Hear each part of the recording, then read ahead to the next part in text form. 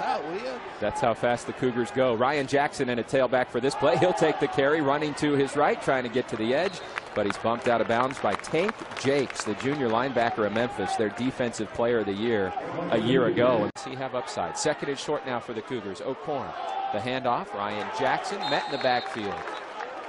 Chris Moreland from his corner spot got in there. Territory at the 41. O'Corn, the freshman, out of the pistol. Jackson behind him. They'll dump it off to Jackson, who drops it. That looked backwards, and Jackson falls on it. The pass was going backwards behind the line of scrimmage, so Jackson with the heads-up play. To the pressure on the quarterback quickly through the sideways ball. Now Jackson again with a drop. Houston trying to go so fast, the Memphis D wasn't even set yet, but I guess 3 in turnover margin. And now O'Corn from the pistol will hand it off. Ryan Jackson met in the backfield. Boy, these defenses do that. This is their victory formation. It's a shotgun victory formation. No, but it's a fumble-rooski. Yes, it is. And Ryan Jackson is going to run with it. Yes, it is. Jackson will get about 2 yards. And hey, how about the creativity? I like it. I like the effort. Man up under center for good reason. There's a story behind it.